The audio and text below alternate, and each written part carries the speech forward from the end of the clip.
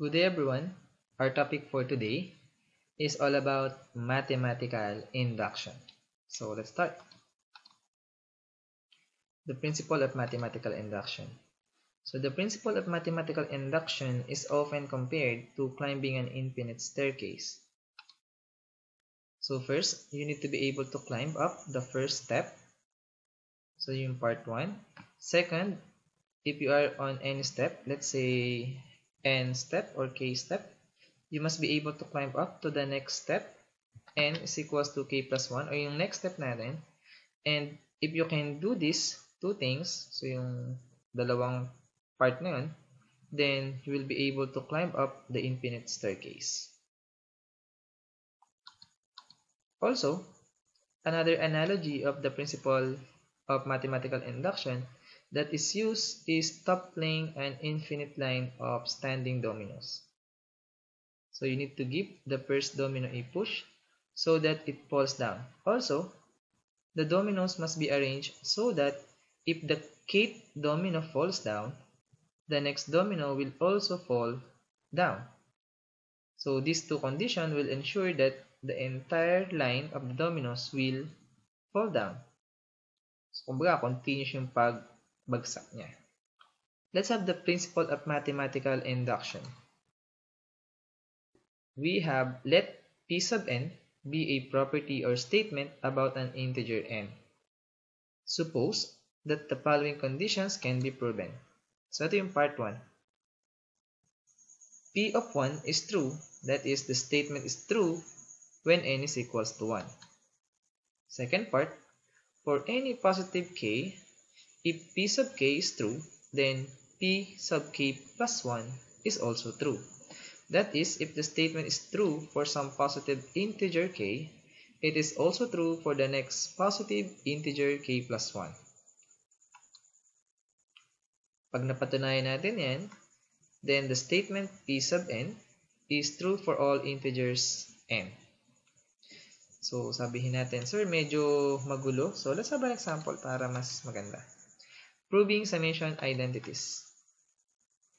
We now consider some examples on the use of mathematical induction in proving summation identities. So, here we go. Using mathematical induction, prove that letter A, 1 plus 2 plus 3 plus 4 plus 5 plus up to n is equals to n times n plus 1 all over 2 for all positive integer n. Letter B, 1 squared plus 2 squared plus 3 squared plus all the way up to n squared is equals to n times n plus 1 times 2n plus 1 all over 6 for all positive integer n. Lastly, letter C, the sum of 1 over I plus 1 from I equals to 1 up to n is equals to n over n plus 1 for all positive integer n. Now, kung napansin, itong mga formula na ipuprove natin, ito rin yung ginamit natin nung last week. Okay? So, isa to sa mga property ng summation or ng sigma. So, ngayon, ipuprove natin yung formula na yan. So, let's start. Number 1. Panoorin mabuti and tingnan mabuti kung paano siya gagawin. So, let's start. Solution for number 1. We have 1 plus 2 plus 3 plus 4 plus 5 up to n, and this equals to n times n plus 1 all over 2 for all positive integers n. Now, part 1. Prove that the identity is true for n is equals to 1. And ang tawag din natin doon is verification process. So, ito yung part 1. So, paano ginagawa yan? Let n is equals to 1. Then, check natin kung tama. Yung left side equals sa right side. So, yung 1 lang is equals to yung right side, n times n plus 1 all over 2. So, yung n papalitan natin to ng 1. Kaya naging 1 times 1 plus 1 all over 2. Okay, so ito lang yun. Pinalitan ko lang ng 1 lahat ng n.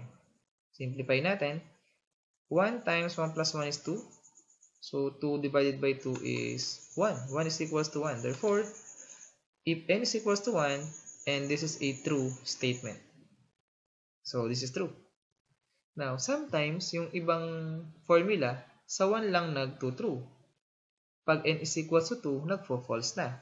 So, dito sa ating example, gagawin natin, n is equals to din. So, i-verify din natin yung second number. So, let n is equals to 2. So, we have 1 plus 2, so 2 na, is equals to, yung n times n plus 1 over 2, papalitan natin ng 2 yung n.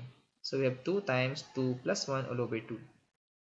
2 times, this is 3. 2 times 3 divided by 2, 6 divided by 2 ay 3, and then 1 plus 2 ay 3. So, 3 is equals to 3, therefore, this is also true when n is equals to 2. Yun lang yung part 1. And that's the verification process. Next, let's move on to part number 2. So, assume that the formula is true for n is equals to k, where k is an integer. At ang tawag natin sa part na to is inductive hypothesis. Ito yung pinakamadaling part. Bakit? Kasi lahat ng n, papalitan mo lang ng k. Like this. So, 1 plus 2 plus 3 plus 4 plus 5 plus all the way up to k, kasi yung n, pinalitan natin ng k, equals to k times k plus 1 all over 2. So, tandaan, ito yung ating inductive hypothesis. So, ito yung case step. So, we want to show that the formula is true for n is equals to k plus 1. Ano ibig sabihin nun? Lahat ng n dito sa ating formula, papalitan natin ng k plus 1. At ito na yung next step. So, meaning dito sa left hand side, magdadagdag tayo ng another step. So, tingnan natin mabuti. So, ito hanggang k lang, and then magdadagdag tayo ng another step. And yung formula dito sa right hand side, papalitan natin lahat ng n ng k plus 1. Nakuha? So, yung n na to, pagdating sa kabila, ito ay k plus 1. Yung n dito, magiging k plus 1. Then, ito yung plus 1 pa rin, all over 2. So, lahat ng kulay puti, iyan yung value ng n. Pinalitan lang natin. So, ginawa ko siyang kulay puti para makita natin na sinubstitute ko lang yung n, ginawa ko lang k plus 1. Simplify natin. This can be simplified as k plus 1 and this is k plus 2 all over 2. So, yung kabila, nagdagdag na tayo ng next step natin. Okay, so ito yung part 2. Now, ang tanong, sir, kailangan po ba namin yung isulat part by part? And the answer is yes. So, hindi kayo pwedeng tumalon ng isang part agad. So, kailangan natin siyang isulat kung paano natin siya nakita dito sa discussion. Okay? So, let's continue. So, again, we want to show that, ito yung nasa ibaba kanina, 1 plus 2 plus 3 plus k plus 1, ito yung next step natin, is equals to k plus 1 times k plus 2 all over 2. So, this time, kukunin natin yung nasa left-hand side. Itong part lang na to. So, yung goal natin ay maipakita na yung left side ay equal dun sa right side. So, kunin yung left side. Next. Tignan mabuti yung 1 plus 2 up to k. Kung natatandaan, ito yung ating inductive hypothesis. And this equals to k times k plus 1 all over 2. So, ito yung ating inductive hypothesis. Kung nakalimutan nyo, nabalikan nyo yung next slide natin or i-rewind nyo yung video. So, ito yung value ng may kulay dilaw. K times k plus 1 all over 2. Next, idagdag natin ngayon yung k plus 1. Ito pa rin yung k plus 1. Dagdag lang natin. So, itong value na to ay k times k plus 1 all over 2. At, syempre, may dagdag siya na k plus 1. Now, simplify natin. Same denominator. So, multiply sa 2 over 2. Next, combine natin yung numerator. We have k times k plus 1 plus 2 times k plus 1. Next, kung mapapansin, magkamukha yung k plus 1. So, pwede natin siyang i-factor. Pag pinactor natin itong k plus 1 dito, matitira ay k. Pag pinactor natin yung k plus 1 sa term na to, matitira ay 2. Therefore, magiging k plus 1 times, matitira yung k, plus, matitira yung 2. So, k plus 2 all over 2. And kung mapapansin, this is the same nung ating nasa kailangang i-prove. Okay, so therefore, by the principle of mathematical induction, we have proven that 1 plus 2 plus 3 plus 4 plus 5 up to n is equals to n times n plus 1 all over 2 is true for all positive integers n. So again, ulitin natin. Bakit nga ba naging true? Nung nag-factor tayo, pinag-combine natin, yung nasa left side, pinag-combine lang natin, and eventually, nag-end up tayo dun sa goal na kailangan nating i-prove. At ito naman talaga yung kailangan nating i-prove. Ito yung kailangan nating patunayan na yung next step ay ito na yung magiging katumbas. Okay? And since they are the same, we can now say na by the principle of mathematical induction, na-prove natin na this is true for all positive integers n. Now, paano natin i-end yung ating proof? So, meron dalawang paraan. Yung una, paggamit nung box na shaded. Okay, ang tawag dyan is tombstone symbol. Usually, ginagamit sa mga magazine sa pag-end ng statement. Pero yung gagamitin natin sa mga sunod na example is yung QED. End din siya ng proof. At ano ibig sabihin ng QED? Ito ay quod erat demonstrandum. So, pagkatapos ng every proof natin, lalagyan natin ng QED, meaning end of the proof. Okay? So, end of the proof na tayo. So, let's have the next number. So, solution para sa letter B. We have 1 squared plus 2 squared plus 3 squared up to n squared, and this equals to n times n plus 1 times 2n plus 1 all over 6 for all positive integers n. So, ganun lang din ulit. Uulitin natin yung proseso. Part 1. Prove that the identity is true for n is equals to 1. Again, verify natin. Let n is equals to 1. So, 1 squared equals to 1 times lahat ng n palitan ng 1. 1 times 1 plus 1 times 2 times 1 plus 1 all over 6. Now, yung 1 squared is just 1. 1 times 1 plus 2 ay 2. Times 2 times 1 ay 2 plus 1 ay 3. So, 1 times 2 times 3 ay 6. 6 divided by 6 is 1. So, 1 is equals to 1. Therefore, this is true. Now, check natin sa n equals to 2. So, magiging 1 squared plus 2 squared. Tapos, lahat ng n papalit natin ng 2. 2 times 2 plus 1 times 2 times 2 plus 1. So, we have 5 is equals to 5. So, pwede natin i-simplify ito. Then, nakikita natin na ito ay 5 is equals to 5. Therefore, if n is equals to 2, and this statement is true. So, we're done in part 1. Yun yung kailangan natin gawin sa part 1. Next, part 2. Assume that the formula is true for n is equals to k, where k is an integer. O yung tinatawag nating inductive hypothesis. Ito yung pinakamadaling part. Palitan ng k lahat ng n. Like this. Next, we want to show that the formula is true for n is equals to k plus 1. Or yung next step. So, we have lahat ng n dito papalitan ng k plus 1. So, nakita natin ito kanina. Yung n plus 1, yung n papalitan ko ng k plus 1, kaya may plus 1 pa dyan. Yung n dito, katabi ng 2, gagawin kong k plus 1. Next, magdagdag tayo ng isang step sa left hand side kasi nagdagdag na tayo ng another step. Simplify pa natin.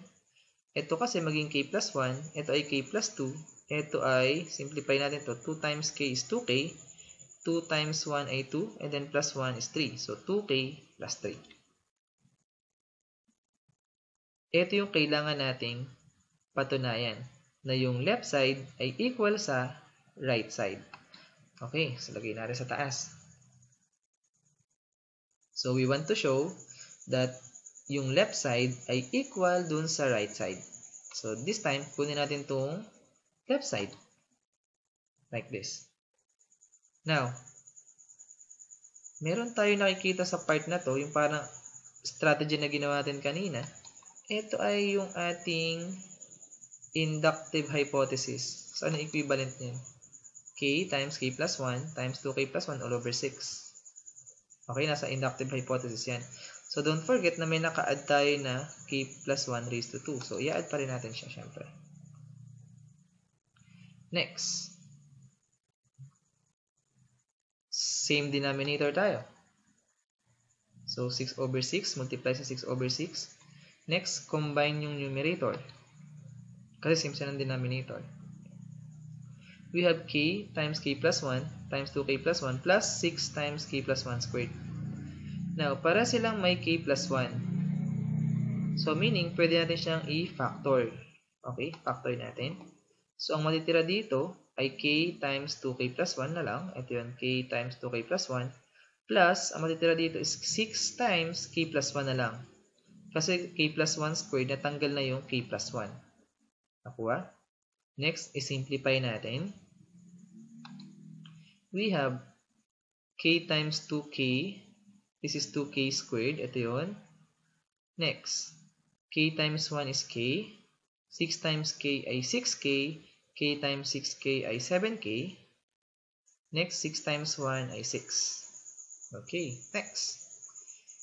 Itong 2K squared plus 7K plus 6, pwede siyang i-factor. Eh, sir, ba't natin kailangang i-factor? Balik tayo dun sa goal natin. Yung goal natin ay may ipakita na equal siya dito. Okay, kasi ito yung ating left hand side yung kinuha natin. Kailangan natin mapatunayan na ito ay equal dito sa right hand side natin.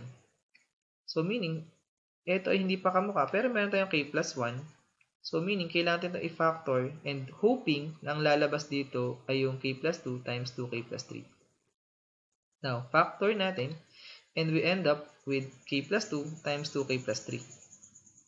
And kung titingnan mo mabuti, this is the same kagaya nung ating gustong patunayan or nung ating gustong ipakita. And therefore, by mathematical induction, we have proven that 1 squared plus 2 squared plus 3 squared plus up to n squared is equals to n times n plus 1 times 2n plus 1 all over 6 is true for all positive integers n. And we're done. End of the proof. QED. Let's move on. Let's start the solution for letter C. So we have the sum of 1 over I times I plus 1 from I equals to 1 up to n is equals to n over n plus 1 for all positive integers n. So, ano kailangan natin gawin dito? Una, syempre, yung part 1, prove that the identity is true for n is equals to 1. And the verification method ang tawag natin dyan. So, let n equals to 1 and n is equals to 2. Sabi dito, 1 over 1 plus 1, ito yun, yung summation, is equals to yung right hand side, n over n plus 1. So, lahat ng n, pinalitan ko lang ng 1. And this equals to 1 half is equals to 1 half. And this is true. Next, if n is equals to 2, yung summation natin, we have 1 over 1 times 1 plus 1 plus 1 over 2 times 2 plus 1. So, definition ng summation is equals to, yung right hand side, yung n papalit natin ng 2. 2 over 2 plus 1. So, again, verification process pa lang naman to. Next, simplify natin. 1 over 1 times 1 plus 1 is 1 half. 1 over 2 times 2 plus 1, 2 times 3 ay 6. So, 1 half plus 1 6 is equals to 2 thirds. So, let's see if they are equal or ito ay true. 1 half plus 1 6. So, yung 1 half, gawin natin same denominator times 3. So, 3 times 1 is 3. 3 times 2 ay 6. Now, same denominator na. Add natin agad. So, we have 4 over 6. And 4 over 6 is 2 over 3. So, meaning 2 over 3 is equal to 2 over 3. And this is true statement. So, they are the same. So, we're done in base case o yung part 1. Next, let's have the part 2. Assume that the formula is true for n is equals to k. So, again, where k is an integer. So, lahat palitan natin ng k. Ganyan lang kasimple. Itong n, saka yung n naging k, yung n sa taas ng summation, naging k din. Ganun lang kasimple. Next, we want to show that the formula is true dun sa next step. Ano yung next step natin? When n is equal to k plus 1. So, palitan natin. Yung n dito naging k plus 1, yung n naging k plus 1. Ano yung ginawa dun sa kabilang side, sa left hand side? Nagdagdag ng another step. Ano ba yung another step? 1 over yung I, gagawin natin k plus 1, at yung I dito, gagawin natin k plus 1 din. Yun yung next step. Okay? So, simplify natin. This equals to k plus 1 over k plus 2. Kasi k plus 1 is k plus 2. Now, ito yung goal nating maipakita na true. So, ito yung starting point natin para sa medyo mahaba-habang computation. So, lagyan sa taas. So, we want to show that the summation of 1 over I times I plus 1 from I equals to 1 up to k plus, ito yung next step natin, 1 over k plus 1 times k plus 1 plus 1 is equals to k plus 1 over k plus 2. Kukunin ulit natin yung left hand side. So, ganun pa lang ulit. Palaging ganun yung process natin. Kunin yung left hand side and tingnan natin tong part na to. Siyempre, gagamitin natin yung inductive hypothesis natin. So, palagi naman siyang gagamitin. Okay? At kailangan natin siyang gamitin. So, itong part na to, may value siya, which is k over k plus 1. Dagdag natin yung next step natin. Next. Simplify natin itong part na to. Medyo madaming pa rin. So, simplify natin. Gawin natin k plus 1 times k plus 2. Kasi ito ay k plus 1 or k plus 2. Next. Same denominator tayo. So, paano magiging same denominator to? Multiply natin to by k plus 2. K plus 2 over k plus 2. Now, same denominator na sila. Same denominator, then add na lang yung numerator.